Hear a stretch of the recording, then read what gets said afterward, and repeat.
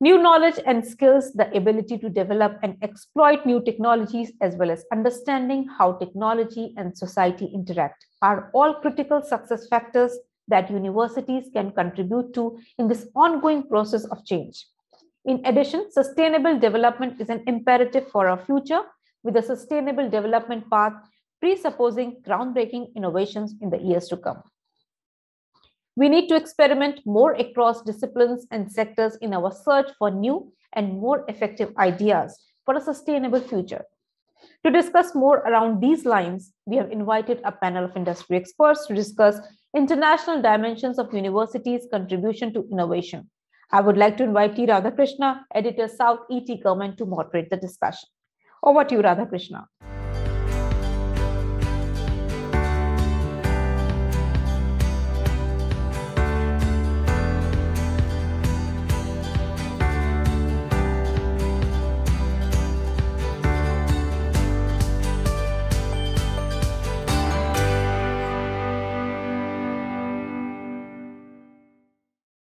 Hello, ladies and gentlemen, welcome to the panel discussion on the theme of International Dimension of Universities' Contribution to Innovation, which is part of the second edition of Education Innovation and Skill Summit 2021.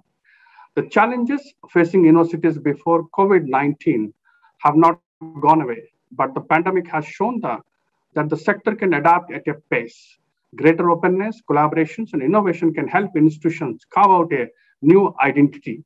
A global pandemic has few silver linings, but for higher education, it has been an opportunity to show that universities can adapt rapidly. How can higher education or university education thrive post-pandemic? To take discussion forward, I am joined by eminent academicians who won national and international awards for their outstanding contributions in the field of higher education. Today's my first guest is Professor Peter Hodge, AC, President and Vice-Chancellor of University of Adelaide from Australia. Professor Hodge has more than 20 years senior leadership experience in higher education and research. Prior to that, he was Vice-Chancellor and President of the University of Queensland and the University of South Australia. He was educated at the University of Copenhagen, majoring in biochemistry and chemistry, and has Master of Science degree in biochemistry and genetics and a PhD in photosynthesis. Professor Hodge commenced in February 2021 as the University of Adelaide 24th Vice Chancellor and President. Professor Hodge, welcome to the panel discussion. Thank you so much for that kind introduction. It's a pleasure to be here. My second guest, Professor Sandeep Gopalan, Vice Chancellor, Carolina University from USA. Professor Sandeep Gopalan is a Vice Chancellor and Executive Vice President for Academic Affairs and International, Carolina University from USA. He was previously the Pro Vice Chancellor for Academic Innovation at Deakin University, Australia. Professor Gopalan has been a leader in legal education, serving as Dean of Law Schools and a law professor in Australia and Ireland. Prior to that, he was an associate professor at law schools in the US and UK. Before commencing his academic career, he was an investment banker on the Wall Street and a lawyer. Professor Gopalan has served as the chairman of the Arizona Aerospace and Defense Commission, member of the Tempe Aviation Commission, co-chair of the American Bar Association Aerospace and Defense Industry Committee and Insolvency and Restructuring Committee. Professor Gopalan was educated at the Oxford University, and where he was a Rhodes Scholar at the National Law School of India. Professor Sandeep Gopalan, welcome to the panel discussion. Thank you very much indeed. My third guest today is Professor Tanning Chye, President of National University of Singapore. Professor Tanning Chye was appointed President of the National University of Singapore on January 1st, 2018. He is the university's 5th president and the 23rd leader to head Singapore's oldest higher education institution. Professor Tan, who attended Raffles Institution, obtained his bachelor's degree in mathematics at National University of Singapore and his PhD at Yale University. He joined NUS as a faculty member in the Department of Mathematics in 1985 as a senior tutor and has held visiting positions at various universities overseas, such as the Rutgers University, the University of Washington at Seattle, University of California at Berkeley, and University of Maryland, USA, Universities of Tokyo, Kyoto, Japan. Professor Tan is a member of Singapore's Future Economic Council, which is tasked with driving the growth and the transformation of the country's future economy. He is the chair of Universita 21, a leading global network of 27 research-intensive universities. Professor Tan, welcome to the panel discussion. Thank you very much for having me. My fourth and last guest is Professor Dhanjay JHURRY, Vice President of University of Mauritius. And Professor Dhanjay JHURRY was appointed Vice-Chancellor on March 6, 2017. He received his PhD in polymer chemistry in 1992 from Bordeaux, one university from France. After spending initial years working in France on biomedical polymers, in December 1994, he joined the Department of Chemistry at the University of Mauritius as a lecturer and was appointed professor in 2005. He held the post of National Research Chair in Biomaterials and Drug Delivery under the Mauritius Research Council from 2012 to 16.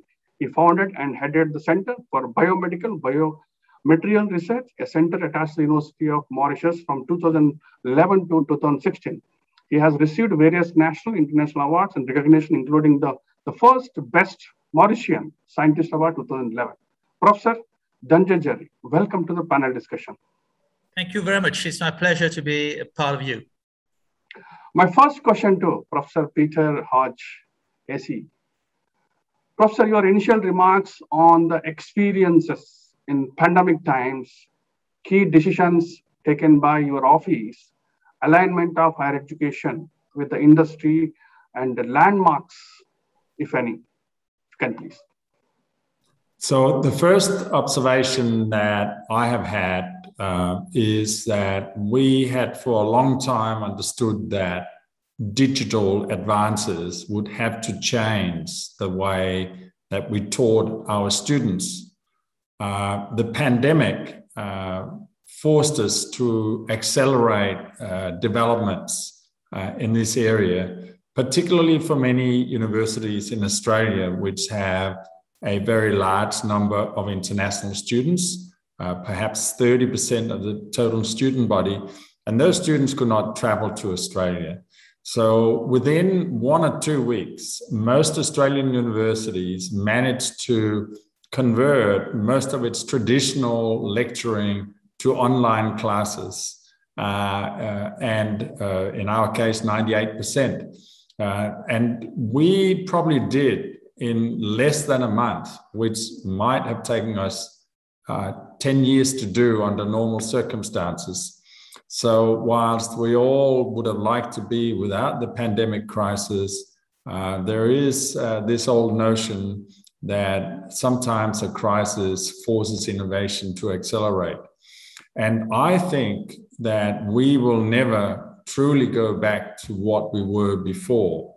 We will, as an institution, have to retain the learnings that we made, refine them, and find what the best optimal mix of new tuition looks like. This is certainly what the pandemic has taught me. Thank you, Professor. Over to Professor Sandeep Gopalan. Your initial remarks on the experiences in pandemic times, key decisions taken by your office, alignment of higher education with the industry, and any landmark achievements, if any, please. Over to you. Thank you. Thank you. Thank you for the opportunity to hear from and learn from very smart people here. I want to pick up from a thread that the previous speaker spoke about, which is the focus on what tuition is likely to be and what the value proposition for a student going to university in a pandemic disrupted time is likely to be. And again, what we have done is highly influenced by our context. And that context in the US is one where there is tremendous disparity of educational and health attainment in the population, right? Even within the south of the United States, educational attainment lags the Northeast and the West Coast. And the same correlations exist in health and other outcomes. So what we really did in the pandemic, amidst the disruption, is really focus on what is the value proposition for a student.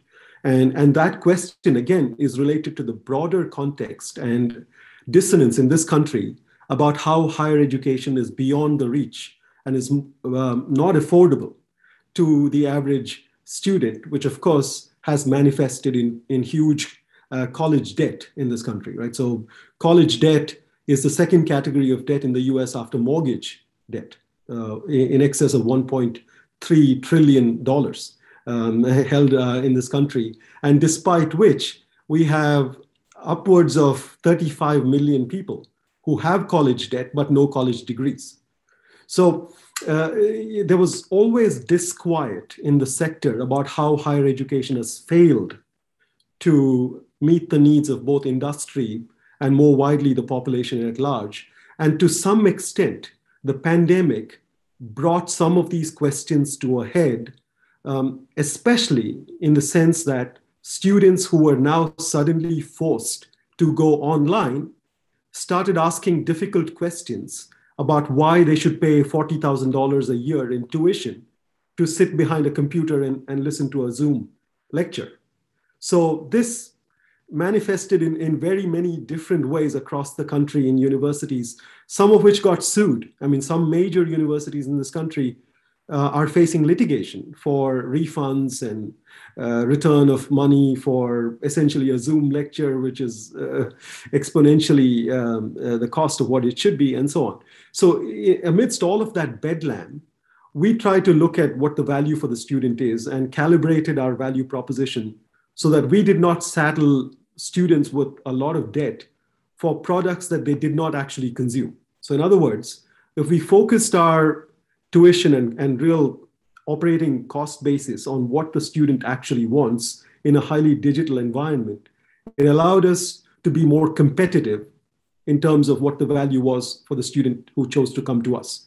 As a result, we saw significant growth despite the pandemic, when the sector as a whole in the US, in some cases collapsed and had double-digit declines in enrollment. So we grew despite that because of that focus on value.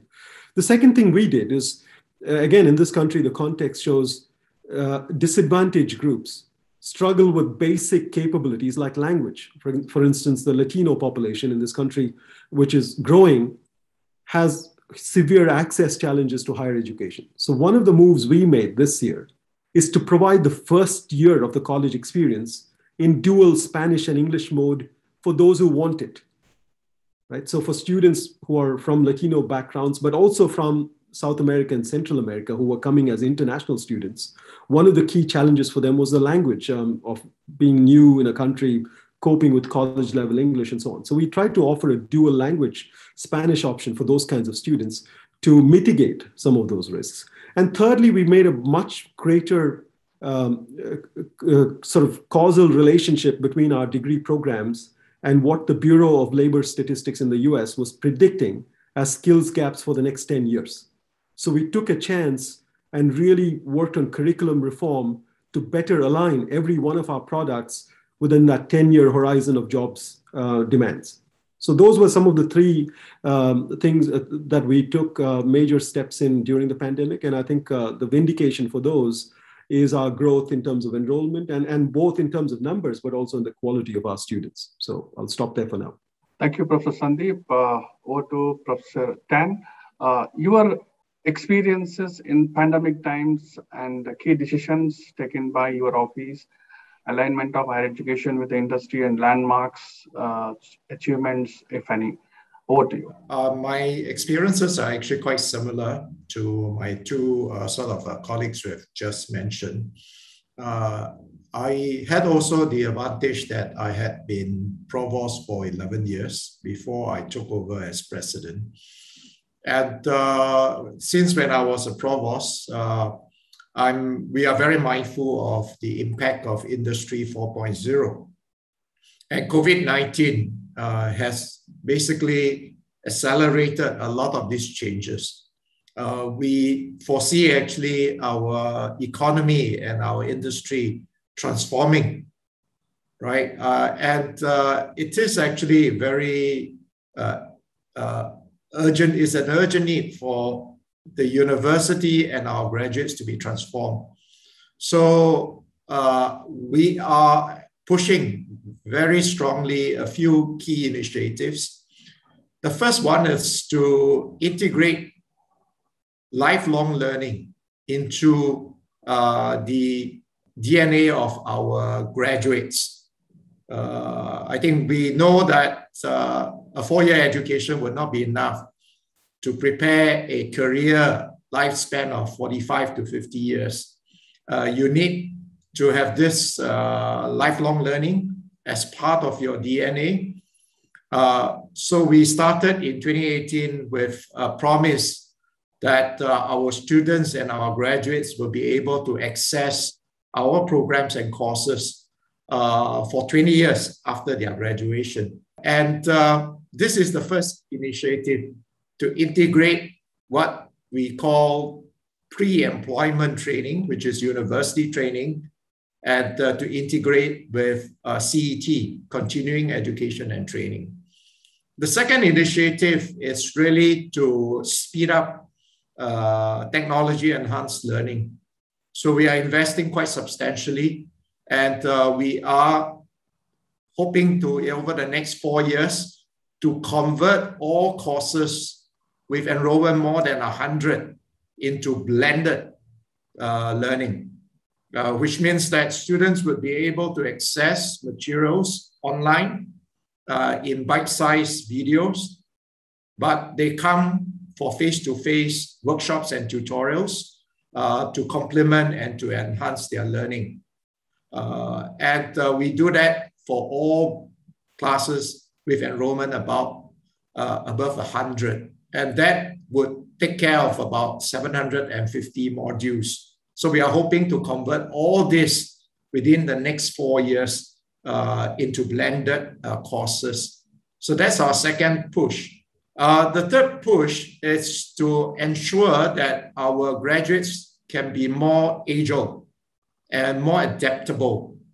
And here, it is important that they have a broad intellectual foundation, and also they would have multiple competencies as displayed by double majors, and with the possibility, when you have continuing education, graduates coming in to do micro-credentials to top up or to add depth to some of their expertise. And so just within the last year, I have formed the College of Humanities and Sciences, which is a collaboration between the two biggest faculties, the Faculty of Arts and Social Sciences and the Faculty of Sciences. And their students will go through a common curriculum, and each year there will be 2,300 of them. And I have also merged the Faculty of Engineering and the School of Design and Environment into the College of Design and Engineering, because design and engineering has very strong intellectual overlap. And this college takes in about 2,000 students. So by next year, all our sort of undergraduate courses would come under a similar framework where students will go through a common curriculum before deciding their major. And one important aspect of the common curriculum is that it is all interdisciplinary. We do not want to teach subjects in single disciplines, but we want to expose students to interdisciplinarity. This helps them in complex problem solving. So these are the 3 key initiatives that NUS has pushed over the last few years. Thank you. Thank you, Professor Tan. Over to Professor Dhanjay JHURRY. Sir, your initial remarks on your experiences in pandemic times and landmark achievements, if any, if you can elaborate. Well, the chance of speaking after my 3 colleagues is for me to have an overview of what's going on elsewhere in the world. And I'm happy to know that, for I think one of the first time in the history of universities, all universities, be it in the East, West, North, and South, are talking the same language. So that's the beauty. We often say that we often talk in terms of North versus South, but here we're all talking the same language and we all are facing the same problems. Fortunately, when we went in lockdown in March 2020, we had only some 2 or 3 weeks lectures remaining for our second semester. So it was not a big problem. And indeed, we could switch overnight to online delivery. Not because we had computers and we could do that easily, but because we had instituted in 2019, we changed our credit system and moved to the learner centered credit system, which is more of independent learning, which is more technology embedded. So we started giving our students a feel of the blended learning. And about 50 to 60% of our programs were on a blended mode already. So it wasn't that difficult to switch to the online modes. But saying that, we started the second, the academic year 2020-2021 on a fully blended mode. So that was important. But then we started realizing a number of issues, how to deliver on science-based programs, on engineering programs or agriculture programs where we need a lot of practicals. And if you're on lockdown, how do we do that? So the technical skills that are very important today, it's not just about knowledge that we impart to our students, it's about the technical skills, is something that we had to reflect upon. How do we do that in such a manner that our students are well trained? Some of our programs needed the students to go and have a placement with industry, which couldn't happen during the lockdown. So we had to find ways and means to do that. And online delivery cannot satisfy everything. So that was also a problem that we had to face and try to find solutions. Another issue of the online delivery is that,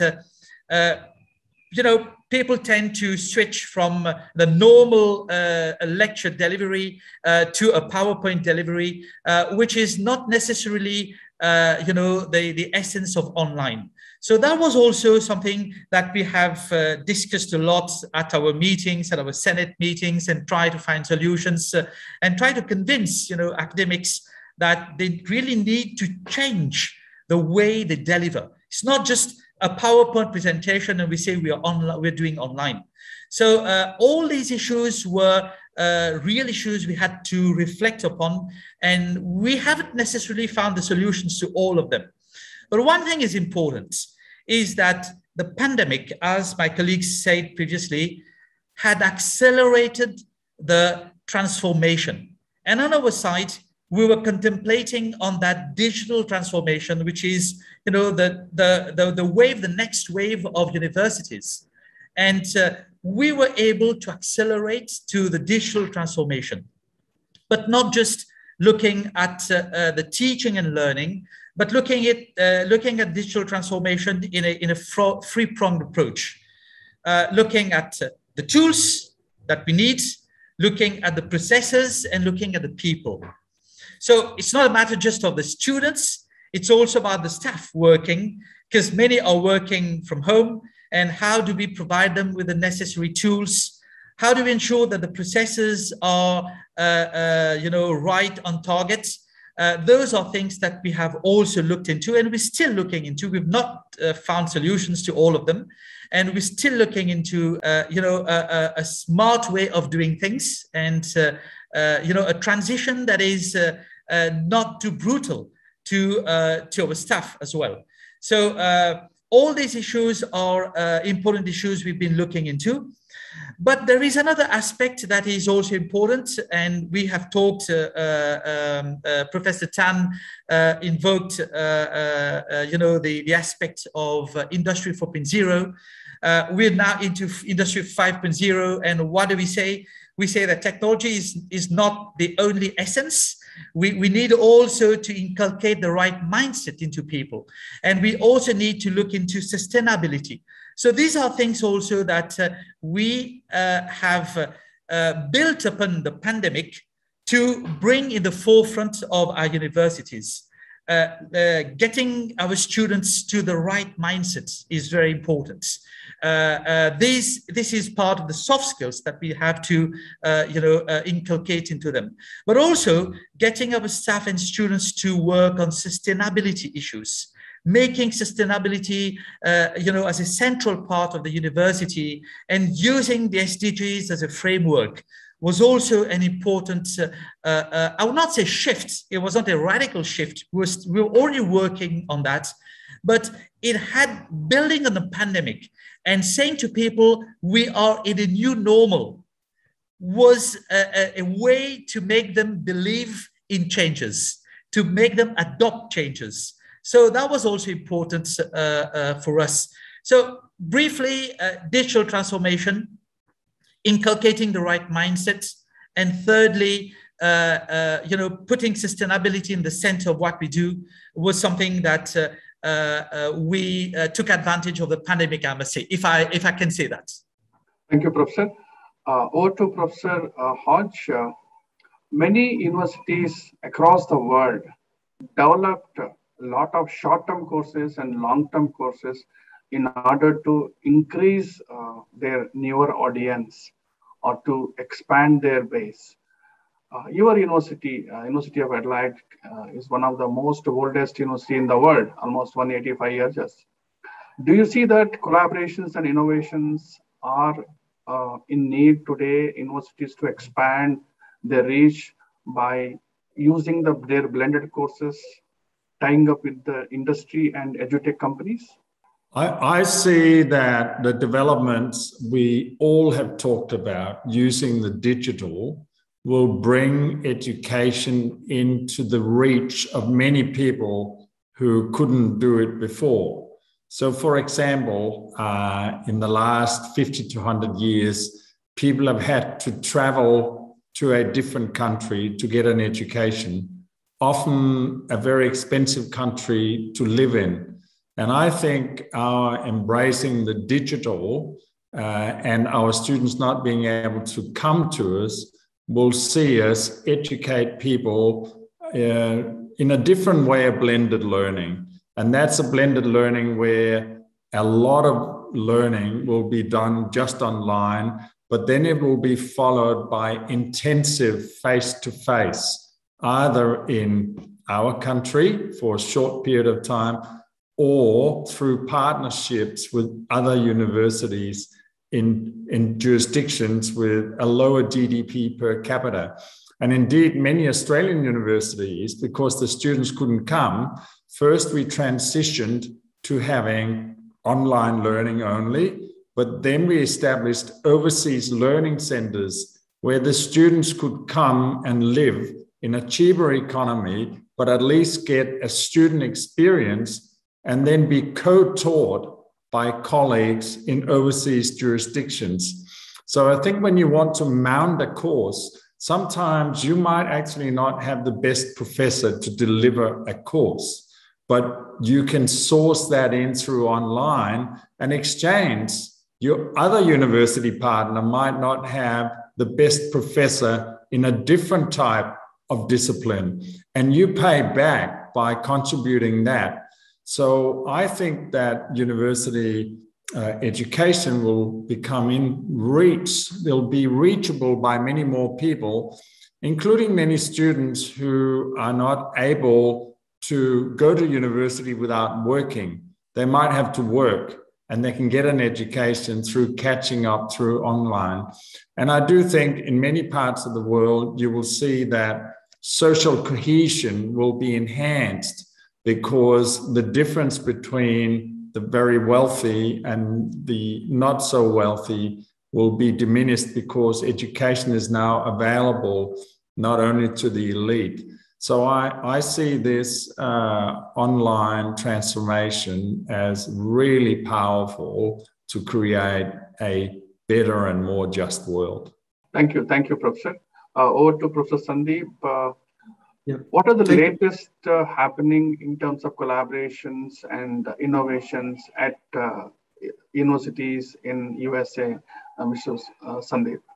Thank you. So again, I think once one looks at the context within which universities are operating, I think the question as to what we do digitally or otherwise becomes salient, right? So in our context here, there are a couple of things which are very important, very significant trends that should influence and will influence what is likely to happen. The first of which is the retreat from the workforce of a significant number of people who otherwise would have worked in the formal sector. I mean, it's been labeled by the Wall Street Journal and others as the Great Resignation. So whole hundreds of thousands of people who have just quit their jobs and walked away from the workforce, and who have not expressed any kind of intention to come back into the formal workforce. So what do you do with these people? That's one question. Secondly, coevally with the pandemic has been a rise in the number of new businesses started, perhaps by some of these same people who have quit formal employment and decided not to work for somebody else, but for themselves.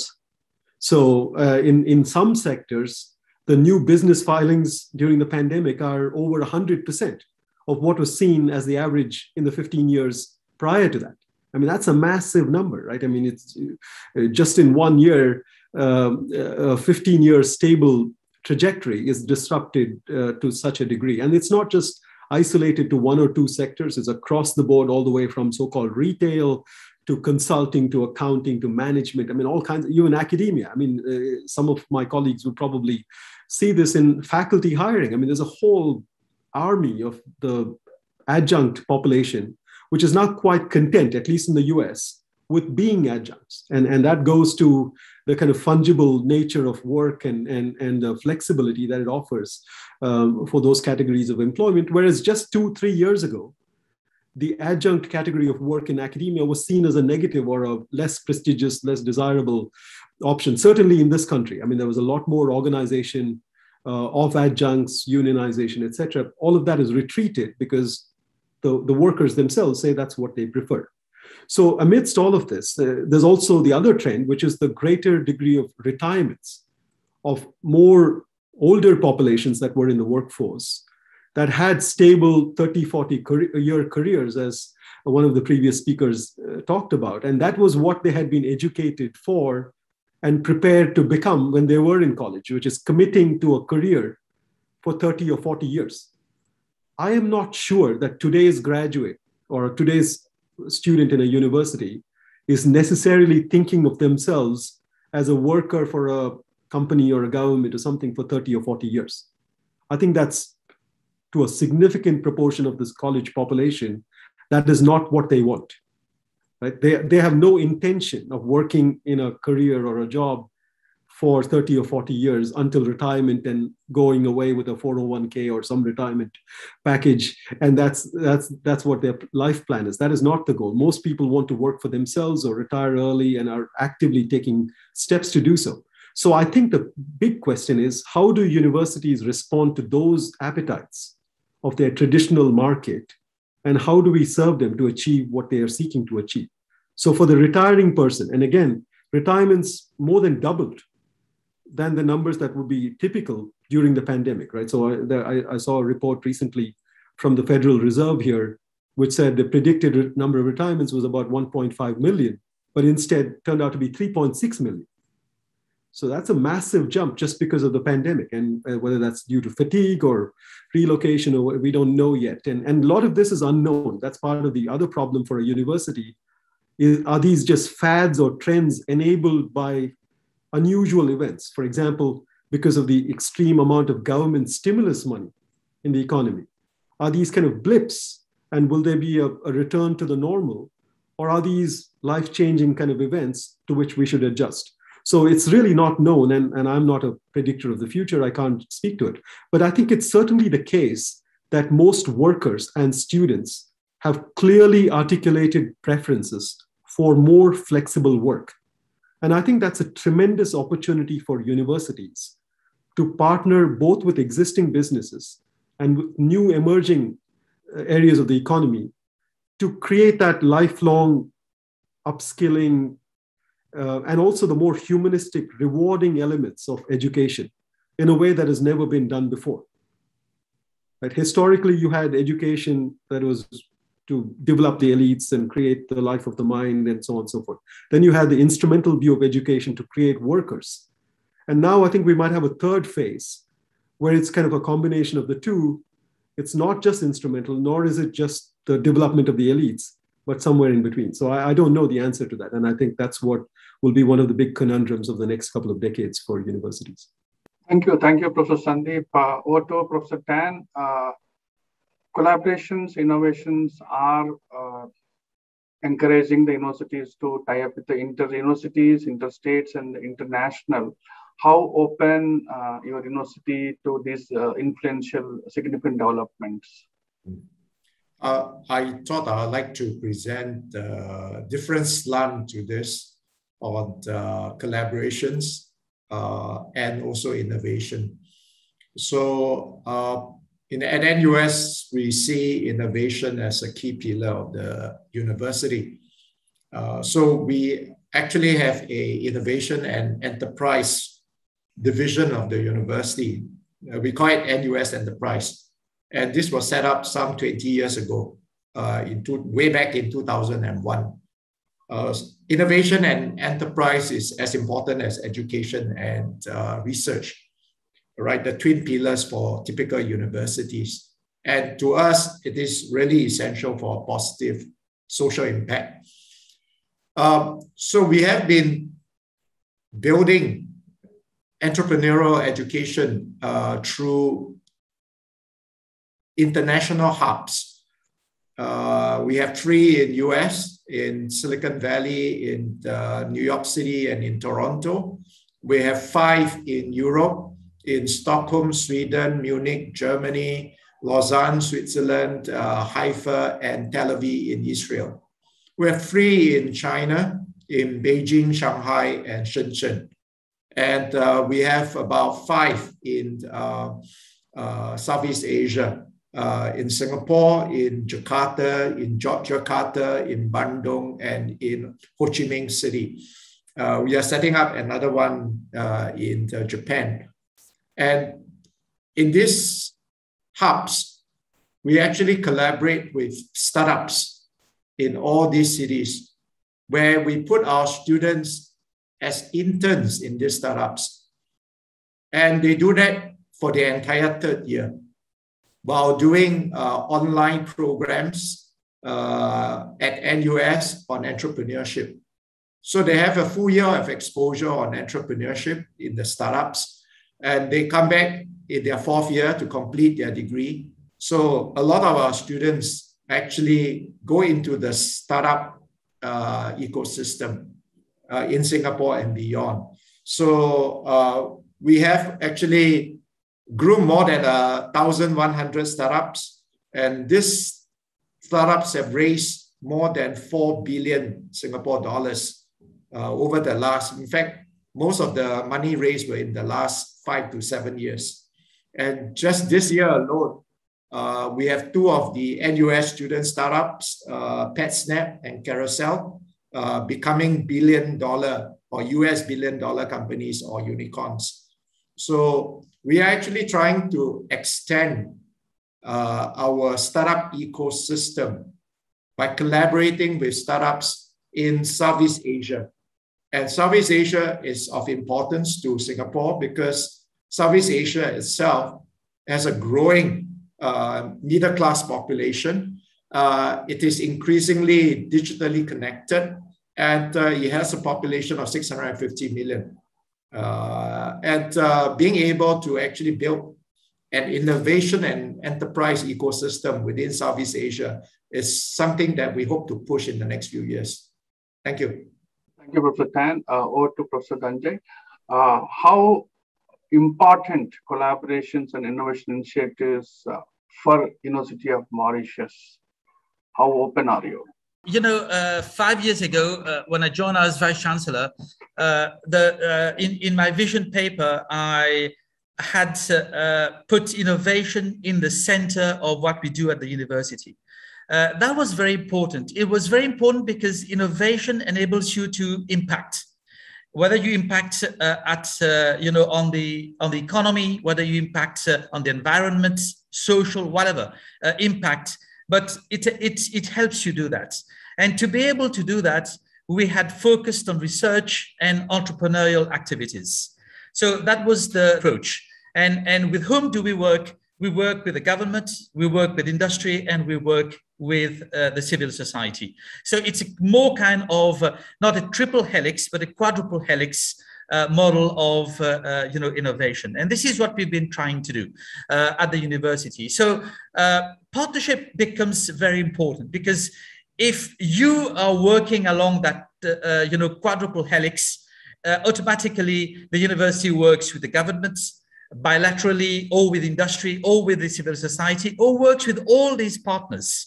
So with the governments, it's important. The government of Mauritius puts a lot of emphasis on developing an innovative economy.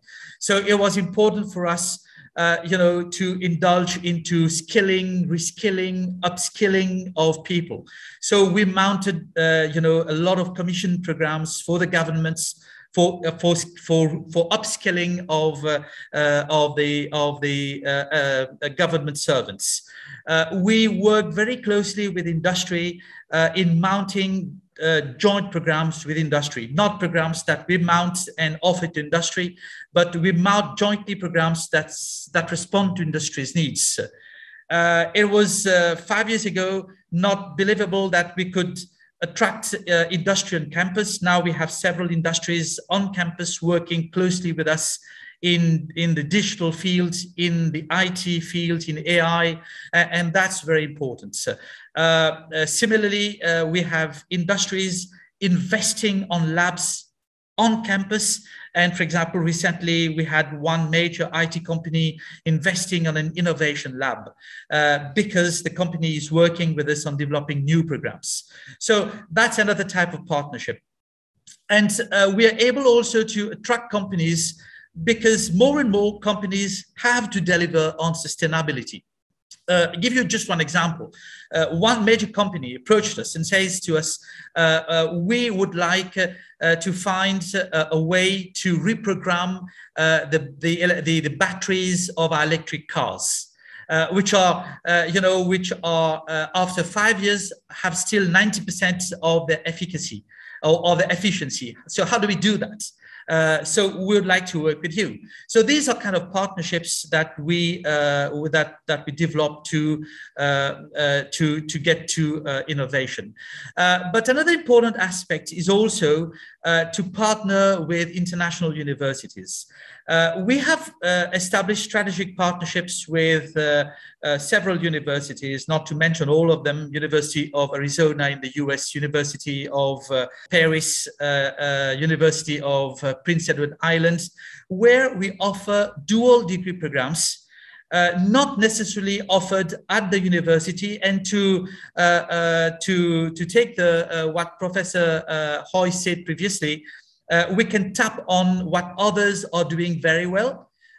Just to give you an example, we're going to offer very shortly a bachelor in climate change and adaptation.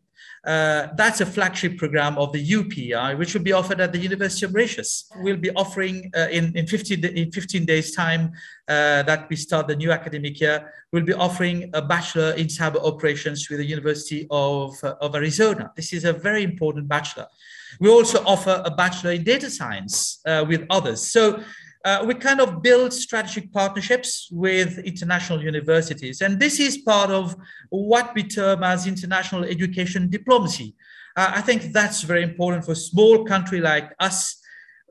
We have to partner with others to be able to deliver. We cannot offer everything on our own. So, online delivery, blended delivery enables us to do these things. But there is also an important aspect of a question that you raised was on short courses.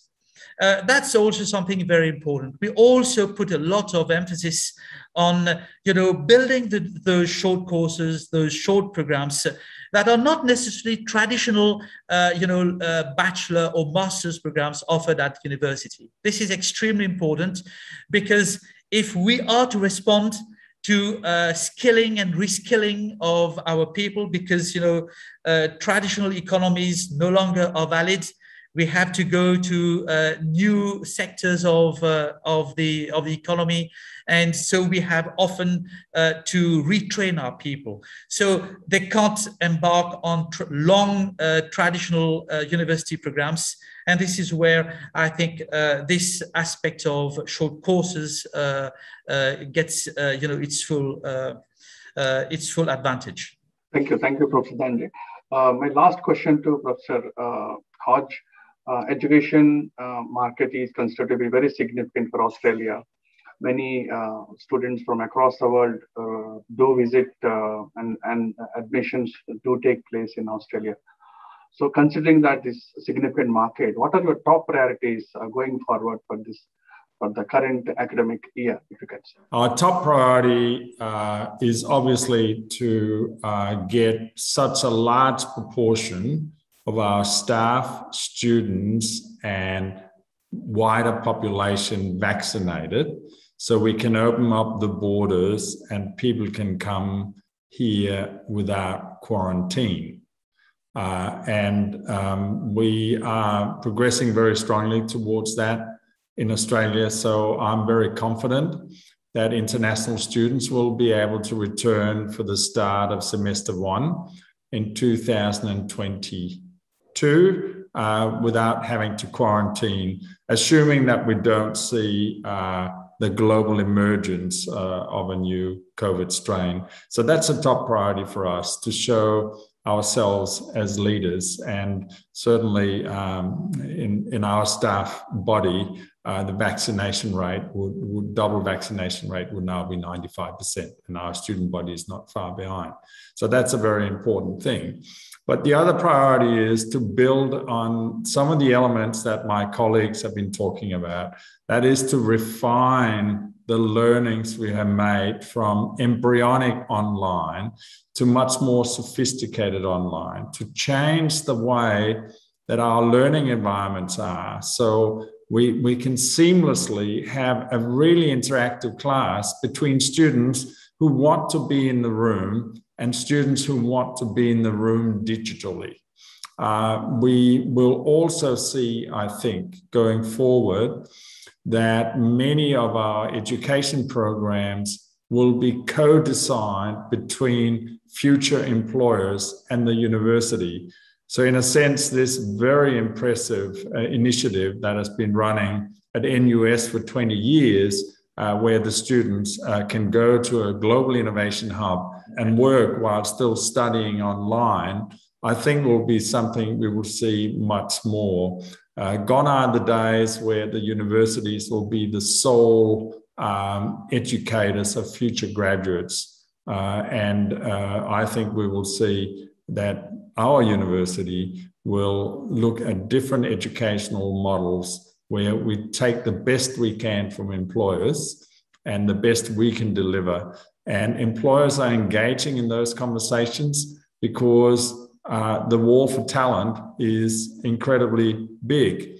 And I also agree with Sandeep Gopalan that today's students want something different. And I have an anecdote from when we developed a new student strategy at University of Queensland. We asked all the students to make submissions, and 7,000 students made submissions, and 55% of those students said they wanted much more entrepreneurship. And I asked a student one day at a workshop, why do you want this so badly? And they said, the world is changing so much that no employment is forever. And if I'm going to get sacked, I want to sack myself. I don't want anybody else to do that. So all these things are in the mix, and you will see new educational products develop this way. But the other thing I will say is that the whole online thing will also reduce the amount of ad hoc international travel that we do and domestic travel, and hopefully see that we don't all jet off to a one-day meeting somewhere, but that we have it online, and then all the carbon credits we get for that, we can actually come together for a week and do some real good strategic work. So I think there are so many exciting opportunities for us. Thank you. Thank you, Professor Raj. Over to Professor Sandeep Gopalan. Your final words on the top end. Yeah, thank you. I think I also agree that the future is incredibly exciting. And for some time here, it's been the case that in many industries, a college degree is optional to get a job, right? I mean, especially in the technology sector, many, including Google and IBM, et cetera, have explicitly said, at least publicly, that a degree is no longer required for many parts of their workforce. And I think in that context, we've also seen the opposite side, which is the rise of overqualified people in areas where degrees are not essential. The classic case being the cafe, right? The number of people who work as baristas who possess either undergraduate or postgraduate degrees in the Western world has been a steep upward curve in the last decade. So what do these two seemingly contradictory trends actually mean? Is it the case that people are underemployed in Starbucks because they possess a postgraduate degree in sociology, or is it that they're seeking a college degree for something that is quite unrelated to the work that they're currently doing? And I think that's one of the questions that we would need to unpack as universities. But to the broader proposition as to what do we do amidst these trends in the immediate present, I would also agree with Peter Hodge that we do partner with industry. In our case, what we've sought to do is explicitly incorporate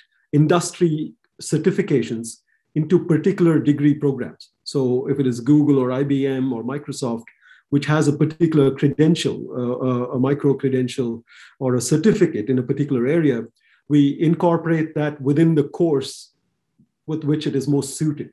So in lieu of one of our own exams or assessments, that credential counts as the assessment in a particular course. Of course, this cannot be done across every program, but where possible, we've done this, again, as a means of providing value addition for the student, because one of the big complaints that employers make is that they have to retrain a student from scratch and give them the credential that is most suited to the workplace, despite whatever degree or diploma they come from the university with.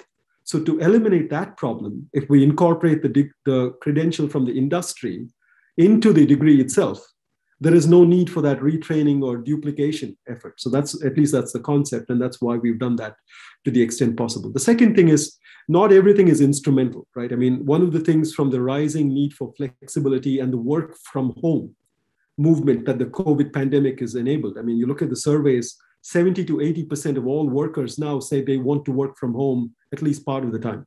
And every employer is having to respond to this. So if that is the case, how do we teach them teamwork? How do we teach them resilience? How do we teach them the things that will enable them to be successful work-at-homers, so to speak? And that's not something that every university currently has done or has been prepared to do. So that will be a challenge that we will seek to tackle in the near future, is how to prepare workers when working from home is the norm rather than the exception. So I'll stop there for now. Thank you. Thank you, Professor. Over to Professor Tan. Tan, I want your priorities definitely for the academic year. And also, you are also a member of Singapore's Future Economy Council, which is tasked with driving the growth and transformation of the country's future economy. The role of digital technology in your Singapore's Future Economic Council, if you can just briefly elaborate these two. So I spoke about the disruptions in our industry. So as part of the calibrated approach that Singapore uses, we look at 23 industries that would account for more than 90% of the workforce in Singapore. And in each of this industry, we look at the possible disruptions and also the interventions that need to be given, particularly in the skill sets, the new skill sets that are needed for each of this industry. And so for each of this industry, there is actually carefully calibrated new skill sets that are needed, right? And universities like NUS, together with private providers, are encouraged to provide programs to enable people in each of these 23 industries to scale up, right? So that the industry can have enough of the competent workers to transform. In each of this industry, we work quite closely with what are called queen bees. Queen bees are big companies, all right? And by virtue of their size, right, they would already have a good sense on how they are going to move, what sort of new skill sets are needed. And they would have, in some sense, a good sense and also some good preparation in terms of the training of their own workforce. But universities, I think we have much more sort of commensurate capabilities. So we partner with queen bees, all right, to provide programs for the industry. And if we get the queen bees to buy in, and Singapore government has a very good scheme.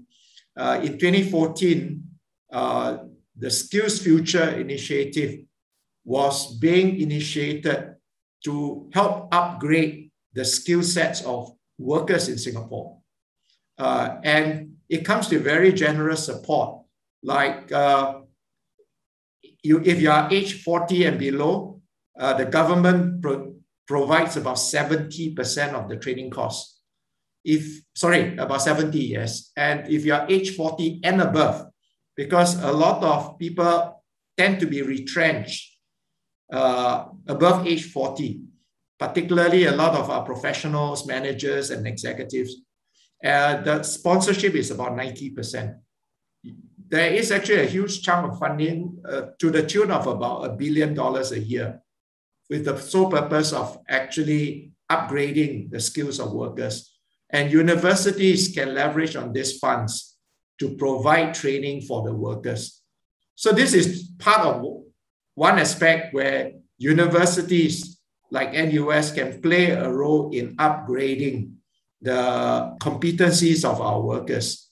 And the push towards technology-enhanced learning would mean that we would be able to make this available to workers in the region and in fact in any part of the world.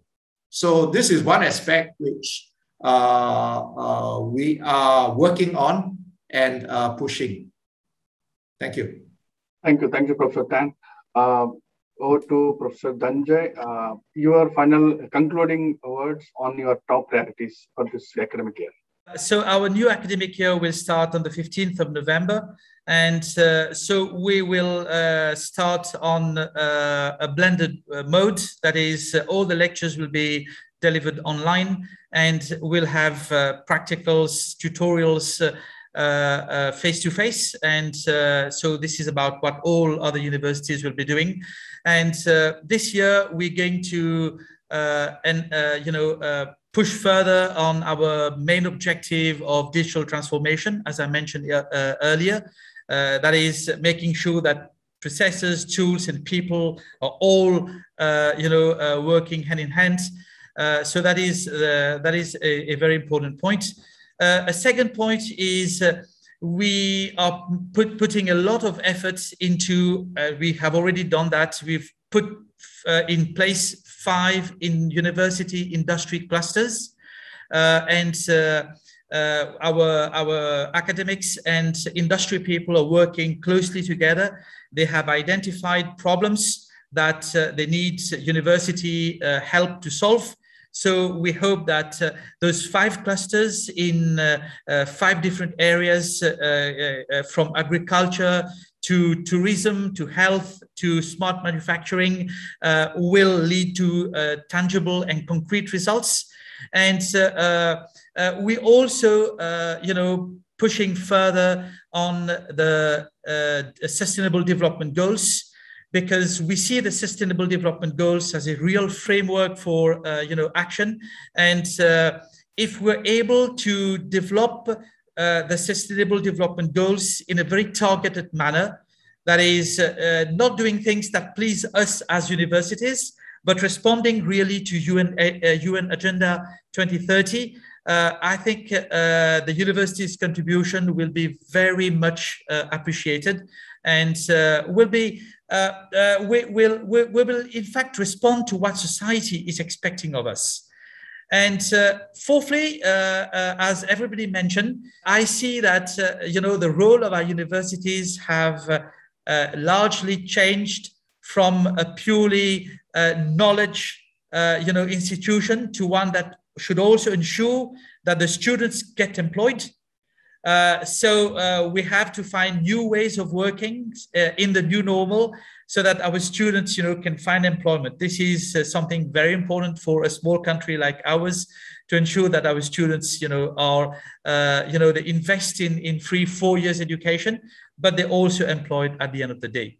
So that is all I have to say. Gentlemen, thank you very much.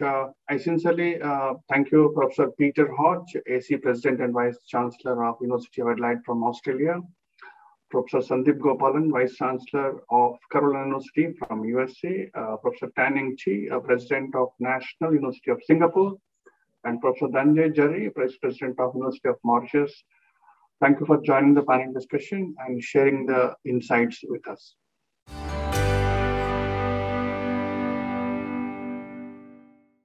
Thank you, everyone, for bringing out the important points to think over. A very insightful discussion. Stay tuned and keep tweeting using the hashtag ETGEISS. Now we'll take a short break.